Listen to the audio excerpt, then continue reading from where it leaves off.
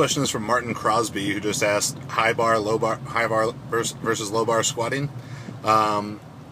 For the lifters, for a power lifter, a strongman, or a team sport athlete, I don't think it matters at all. You know, you want to pick the one that you're strongest at. Obviously, that if you're a power lifter, that's the one you need to use. For a strongman, I would tend to say you want to vary it up and train both a little bit, because you need to be strong through so many more positions. And for a powerlifter, you should train with both bar positions too, just to develop strength in everywhere.